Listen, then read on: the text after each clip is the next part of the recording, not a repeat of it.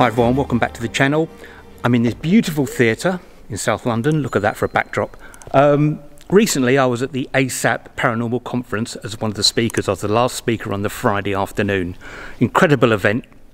Some really good talks on that day, really good talks. Here's a little bit of an extended footage of my talk at the conference. It was all about asking questions that I don't hear other people asking. For example, I don't think anywhere is haunted. I think it's everywhere. But these are a few highlights from that talk at the ASSAP conference on Sunday, the 4th of September. Everyone had gone home by now, so I'm glad to see you all still here. Yeah, can you hear me all right? Yeah. I'm a bit of an actor, so I'm projecting at the same time. I don't know if this is actually... Yeah, I can hear this all right. So my name's Mark English. I'm a YouTuber. Not a great successful YouTuber or anything. I've been investigating paranormal since about 1991, when we started off doing crop circles in Wiltshire, and got into sort of this ghosts and spirits side around 2000, 2001. What I'm going to talk about, I'm going to start off with a little of a ghost story. This is an eyewitness account told me by one of my best friends, a lady called Mandy, who was part of our old Spiral Paranormal team, which we operated from about 2006 to around 2018. Now, my friend Mandy is a raw psychic. That's a term I've coined for people who aren't professional mediums. They've had this ability since they were kids. And they literally just come out, walking along the street, and think they'll come out with stuff. And they think, oh, fine. And you always say that they've seen something or felt something, so they have a little bit of a moment. Now, Mandy used to work as a preschool manager in this old Victorian building near Epsom. And this is a story from 3 years ago, from November 2019. I've got it right, yeah. So, preschool, it's 9 o'clock in the morning. As her and her colleague are standing by a door and letting all the young kids in, okay, parents are outside letting all the young kids in. So she's told me this story about 4 or 5 times. I hope I've got the details completely correct here. So to say that door there is where all the kids are coming in. There's a corridor where you guys are sitting now. As all the kids are coming in, she suddenly saw, she's standing with her colleague as well, suddenly saw this figure walk along towards her in a tweed jacket. She looked very Edwardian, turn to the left and walk through a brick wall. The first thing she did after being freaked out, after all the kids coming in, she immediately said to her colleague, not what did you just see, she said, describe what you just saw, just in case. And she saw exactly the same thing. So you got 2 people seeing the same thing at the same time. So at 12 o'clock midday, they're letting the kids out, because they're only there for like 3 hours a day. They're letting the kids out again. They're standing by the door, obviously it's still playing on their mind. Again, seeing the same chap come along, turn left, and walk through a door. She has no, even though she's a raw psychic, she's there as a manager. She's not tuning in or anything like that. She's actually there doing a job. But it totally freaked them out, and a couple of occasions after that, there's been sightings in this building. Now, what I'm going to say is now, what did they see? Okay, she saw an apparition, and we all pretty much know what an apparition is. Is an apparition, would you all agree, an apparition is probably a recording of some past or future event. Now, if you did see an apparition, that's not really necessarily proof of the afterlife, it's a recording. But also, if it's a recording, I think CJ said something like this earlier on, which I totally agree with, does that apparition have mass? Because it needs photons of light for you to be able to see that apparition ahead of you. So it's the same as why if you're talking with spirit, that's totally different and probably a little much rarer. Has anyone ever had reports of actually contacting spirit and actually seeing them at the same time? Yes. Yeah? That's very interesting, very interesting. I mean, usually people with psychic ability are just very lucky. But actually having a good communication with spirit, that's what it's all about. That's where you're gathering the information of what they are. I've never seen an apparition in my life. I'd love to, I'm sure. I would totally fully freak out if I did. That's the whole point. We all get spooked. We try and be serious investigators, but we all get spooked at times because we're human beings. If it's a good psychic with you, and we've worked with, I've worked with Norrie throughout 2007, who was a very good psychic, she won't be shout out, but we've worked with some very good psychics, haven't we? Alan and people like that, who are very, what I call, raw psychics. They're not trained, they don't go to spiritual school or anything, they're not professional mediums. I've got no problem with professional mediums at all, I sometimes think that if you're a professional medium, not in every case, you have an agenda, you need to deliver the goods. If you're a raw psychic, you don't. If you see something, it happens. If you don't, it doesn't matter. And And also with apparitions, going back to apparitions, why is it we only see a certain kind of apparition? Usually something within the last 1,000 years, dressed like something in the last 1,000 years. You don't, I mean, many people say this, you don't see ghosts of cavemen. You don't see ghosts, very rare do you see Roman. I think maybe the energy dissipates over time, like the jet fuel in the sky. Maybe after 1,000 years, it just goes, you know, it's not spirit, it's just an apparition. So like anything, you turn the switch, a light bulb on, eventually that light bulb's going to go out. And also, one thing, this might then, does anyone know who Carl Pilkington is? Yeah. Very funny Carl Pilkington. And he once said to Ricky Gervais on their podcast, it's actually a very valid question, why we don't see Chinese ghosts? Why don't we see ghosts of colour? You know, it all seems to be sort of a white, Edwardian, Victorian, Tudor, you know. Why can't we see more modern ghosts, as well as communicating with them? So yeah, I mean, when we used to do investigations, we used to go on investigation and try and have the right intent.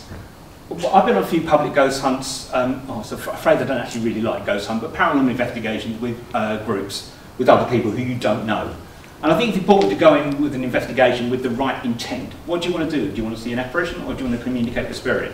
What are you up to? What you actually need to get out of the investigation? I think that's really important to have the right intent. And going with a lot of respect as well, whether you're a believer or not, or a skeptic. I like to think an open-minded skeptic. I think you still need to go in with the right intent and the right love as well. I don't sound like I'm an old hippie, but I am an old hippie, so excuse me. So yeah, going in with the right intent. Now, I'm very fortunate. I work in a 112-year-old theatre in South London. I've been there 18 years. It's a beautiful building. I probably only have one paranormal experience there. All right, I'm just come out with it. We're in a paranormal conference. I don't think anywhere is haunted. I'm not upset anyone here. I don't think anywhere is haunted. But I can't. It's all right. I can come back. I think it's everywhere. I think it's absolutely everywhere. I don't think you need to go into a 400-year-old Tudor building to find it. What's around here at the moment? Oh my goodness! I just realised it's staring in the background. I don't think you need to go into a 400-year-old building to seek out spirit. I mean, some of you who might be psychic here, you might have sensed some stuff in this auditorium. Yeah, you know, so what's in here? What's on the site beforehand? I would say that there's no difference between going into maybe let's think of a lovely location, one of my favourite, Mitchell Priory, down in East Sussex, beautiful, beautiful building, and going into your local Sainsbury's and doing the investigation. I don't think there should be absolutely any different. You might disagree with that. Obviously, you've got, you know, the atmosphere's got to be right. You probably don't want to go and do an investigation when everyone's out shopping and all that kind of thing. But yeah, I don't think. And also, I've still been saying for years, I've never quite understood why we do it in the dark. Investigate in the dark. What difference does it make at 10 o'clock at night or 10 o'clock in the morning? You know. Mark, I've only ever seen one ghost that I've seen at night. All the rest of them have all been in the daytime. Have all been in the daytime. Isn't it interesting? Yeah, I think most sightings, I would just say, are in the daytime.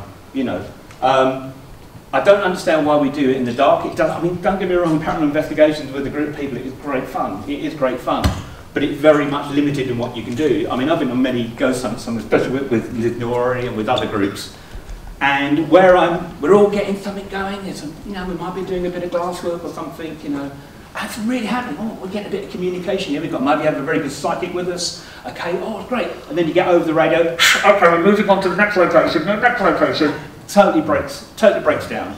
And you want to stay there and do a little bit more, but you can't. You've got to move on. So it's sort of, they've got their limitations, and you've only got that period from, like, you know, 8 o'clock in the evening till about 2 o'clock in the morning. That's why I don't really do them anymore. Especially when you're doing, I think it's important to do investigations with people you know and people you trust.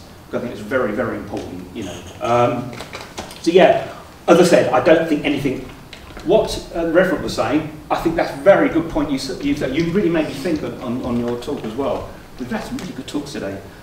Wouldn't it be great if we could investigate something like a church during a service? But I don't think, as you say, I don't think that could happen, you know, because, you know, religion doesn't really require proof, or we do on our side. But that would be, imagine the energy going through.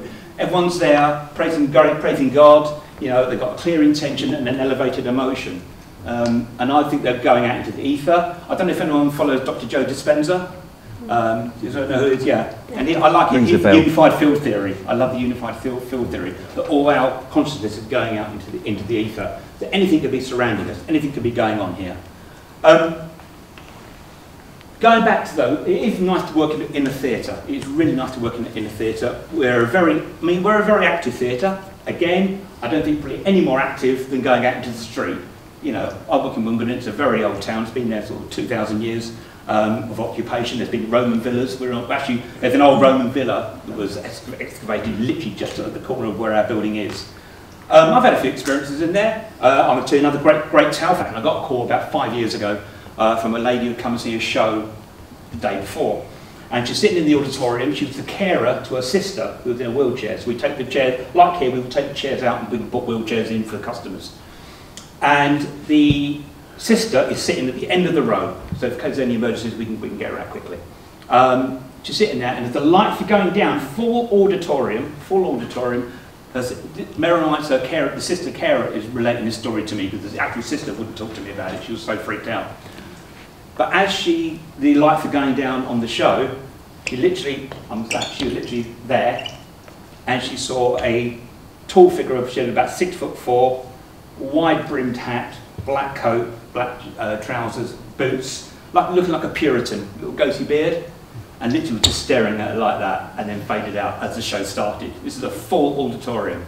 I mean, I brought in 2 psychics once. I brought one 10 years ago when it was the theatre's centenary celebrations, and we had a big ghost. I do the ghost walks there and all that kind of thing. And he was coming out some really interesting stuff. We're talking about that black masses we were talking about earlier on. Was that you, CJ, mentioning that about black masses? No. You, thank you, yes. And that's very interesting. Where our theatre is on stage right, in the auditorium, people have constantly seen this, like a cloud, black cloud goes down the auditorium. Ushers have seen it over the years. And when I brought in my friend Alan, who's no longer with us unfortunately, who's a very, very strong psychic, and he picked up on that. He said, there's something going down this corridor and I can't work it out.